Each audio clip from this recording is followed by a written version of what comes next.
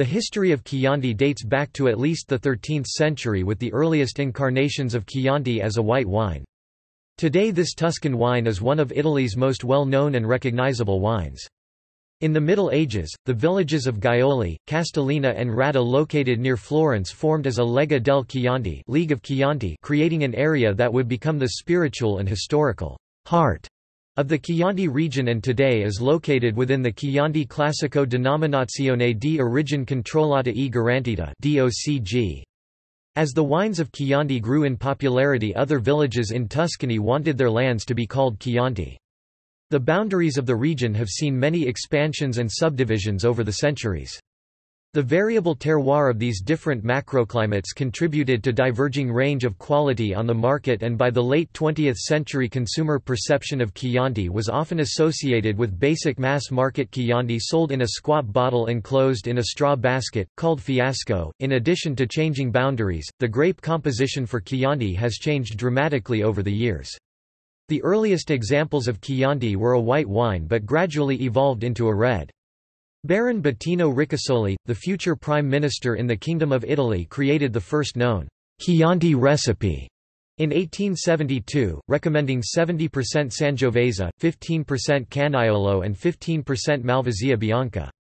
In 1967, the Denominazione di Origine Controllata (DOC) regulation set by the Italian government firmly established the Ricasoli formula of a Sangiovese-based blend with 10 to 30% Malvasia and Trebbiano. However, some producers desired to make Chianti that did not conform to these standards, such as a 100% variety Sangiovese wine, or all red wine grape varieties, and perhaps with allowance for French grape varieties such as Cabernet Sauvignon or Merlot to be used. A few producers went ahead and made their Chianti as they desired but, prohibited from labeling, sold them as simple Vino da Tavola. Despite their low-level classifications, these super Chiantis became internationally recognized by critics and consumers and were coined as Super Tuscans. The success of these wines encouraged government officials to reconsider the DOCG regulations, with many changes made to allow some of these Vino da Tavola to be labeled as Chiantis.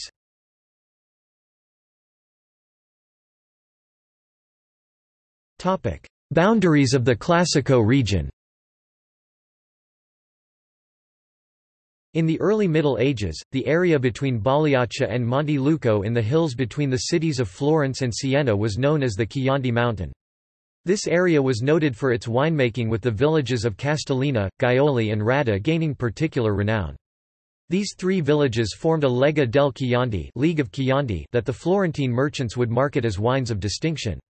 In 1716, Cosimo III de' Medici, Grand Duke of Tuscany, issued an edict legislating that the three villages of the Lega del Chianti, as well as the village of Greve and a 2-mile (3 kilometers) hillside north of Greve near Spedaluzza, as the only officially recognized producers of Chianti. This delineation existed until July 1932, when the Italian government expanded the Chianti zone to include the outlying areas of Barberino Val d'Elsa, Ciocchio, Robbiano, San Casciano in Val di Pesa and Strada. Some of these areas, such as Robbiano, included large swaths of hillside near Florence in what is now the Chianti DOCG sub-zone, the Colli Fiorentini, that produced lighter-bodied wines that were not suitable for aging or improving in quality.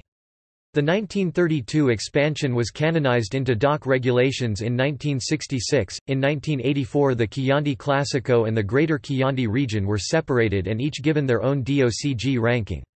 The boundaries were to cover an area of approximate 100 square miles (259 square kilometers) between Florence to the north and Siena to the south.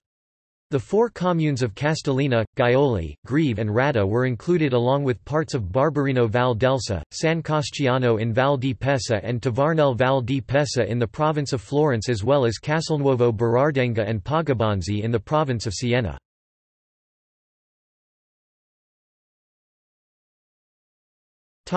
Early history to the Renaissance. The early history of Chianti is very much intertwined with the history of the entire Tuscany region.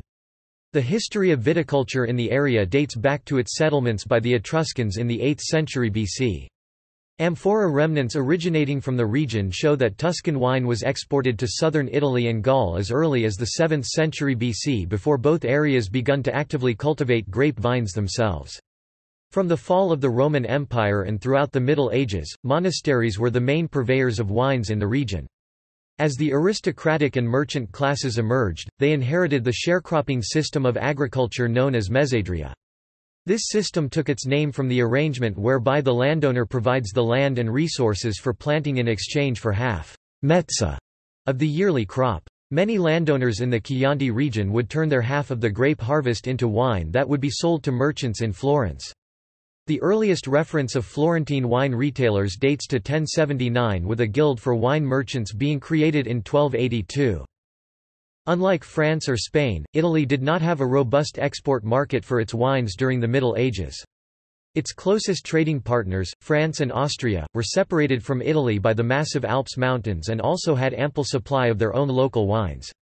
The English had little interest in Italian wines at this point, finding plenty of sources in France, Spain and later Portugal to quench their thirst. While the sweet Lacrima Christi from Campania had some presence on the international market, most Italian wines had to compete for taste of the local market. Even then, this market was mostly limited to the aristocracy, who seemed to preferred strong wines made from Vernaccia or sweet Aleatico and Vin Santos, since outside of the major cities of Rome and Naples, there was not yet a strong middle class. During the Renaissance, the city of Florence experienced a period of growth that brought with it an emerging middle class of gilded craftsmen and merchants. Some of these Florentine wine merchants, such as the Antinoris and Frescobaldis, would becoming powerful and influential figures in not only the history of Chianti but also of Italian wine. The earliest examples of Chianti was as a pale, light white wine being sold by the merchant Francesco di Marco Dattini in 1398. It eventually evolved into a coarse, deep-color red wine that Sir Edward Barry described as having disagreeable roughness and other qualities, seldom drunk. Some of these other qualities may have been a slight fizziness that was a byproduct of wine-making techniques that emerged during the late Middle Ages. At the time, various wine faults would plague unstable Chiantis because they were not able to fully complete fermentation and yeast cells would remain active in the wine. The lack of full fermentation was partly due to cooler temperatures following harvest that stuns the yeast and prohibits activity, but could have also been caused by unsanitary fermentation vessels. In the 14th century, Chianti winemakers developed a technique known as governo, where half-dried grapes are added to the must to stimulate the yeast with a fresh source of sugar that may keep the yeast active all through the fermentation process. While this technique did improve the probability of a fully fermenting wine, the second fermentation caused by the addition of the new sugars also left some carbon dioxide caused the wines to have a slightly sparkling or fizzy character.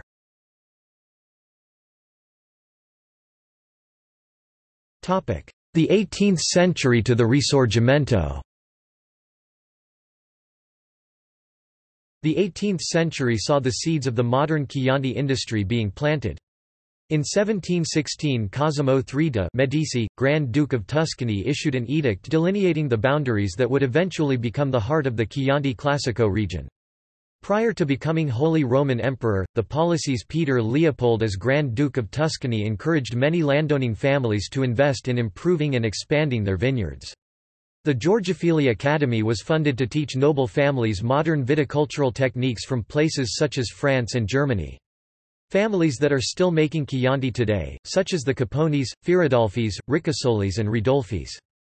The exact composition and grape varieties used to make Chianti at this point is unknown. Ampelographers find clues about which grape varieties were popular at the time in the writings of Italian writer Cosimo Villafranchi, who noted that Canaiolo was widely planted variety in the area along with Sangiovese, Mamelo and Marzemino. It wasn't till the work of the Italian statesman Bettino Ricasoli that the modern Chianti recipe would take shape.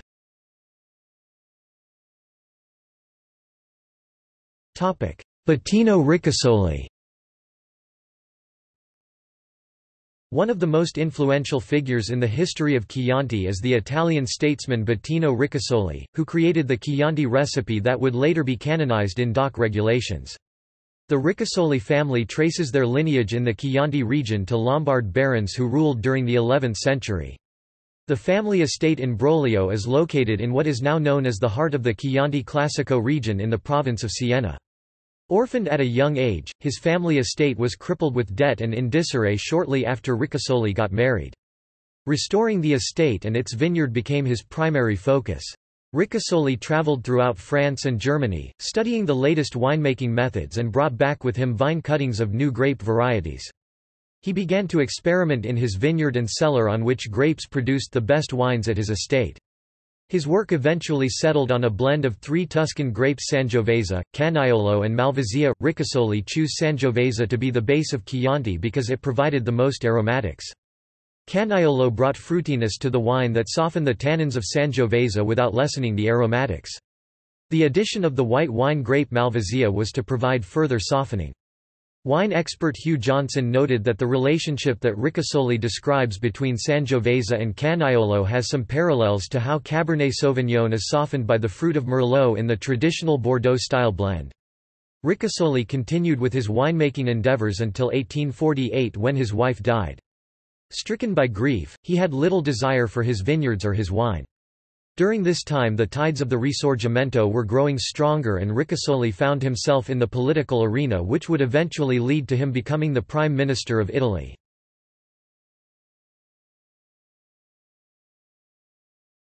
Topic: 20th century to modern day. The 20th century saw peaks and valleys in the popularity of Chianti and eventually lead to a radical evolution in the wine style due to the influence of the Super Tuscans. The late 19th century saw oidium and the phylloxera epidemic take its toll on the vineyards of Chianti just as they had ravaged vineyards across Europe.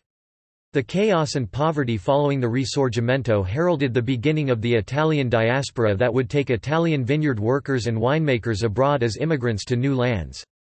Those that stayed behind and replanted, chose high-yielding varieties like Trebbiano and Sangiovese clones such as the Sangiovese di Romagna from the nearby Romagna region. Following World War II, the general trend in the world wine market was for cheap, easy-drinking wine, which saw a brief boom for the region. With overcropping and an emphasis on quantity over quality, the reputation of Chianti among consumers eventually plummeted. By the 1950s, Trebbiano, which is known for its neutral flavors, made up to 30% of many mass-market Chiantis. By the late 20th century, Chianti was often associated with basic mass-market Chianti sold in a squat bottle enclosed in a straw basket, called fiasco. However, during this same time a group of ambitious producers began working outside the boundaries of DOC regulations to make what they believed would be a higher quality style of Chianti.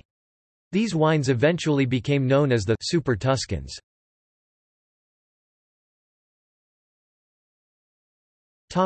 Rise of the Super Tuscans. The origin of Super Tuscans is rooted in the restrictive DOC practices of the Chianti zone prior to the 1990s. During this time Chianti could be composed of no more than 70% Sangiovese and had to include at least 10% of one of the local white wine grapes. Producers who deviated from these regulations could not use the Chianti name on their wine labels and would be classified as Vino da Tavola, Italy's lowest wine designation.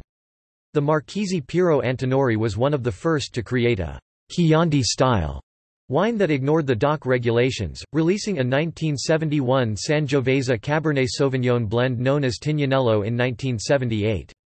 Other producers followed suit and soon the prices for these Super Tuscans were consistently beating the prices of some of most well-known Chiantis. In response the international acclaim and high prices of these Super Tuscans, Italian authorities re-evaluated the DOC regulations for the Chianti region in attempt to bring some of these Super Tuscans back into the fold. They changed the grape blend composition of Chianti, not Classico or Riserva, to require a minimum of 75 to 90% Sangiovese, 5 to 10% Canaiolo Nero, 5 to 10% Trebbiano Toscano, Malvasia Bianca Lunga, and up to 10% other varieties. With respect to Chianti Classico, a minimum of 80% Sangiovese is required, and up to 20% other varieties allowed.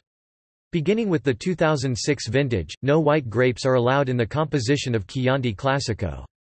Chianti Classico Riserva is required to have a minimum of 24 months oak aging plus an additional 3 months of bottle aging. But beyond just grape composition, the new wave of winemaking during the era of the Super Tuscan also reinvigorated the Chianti's region with modern viticultural vine training and canopy management techniques and winemaking tools such as the use of new oak barrels. This new area of innovation led to a sharp increase in the price of Chiantis to where the bottlings from many of the top houses now match the prices of the premium Super Tuscans. Today, Super Tuscans are entitled to the DOC Bulgari or the generic IGT label.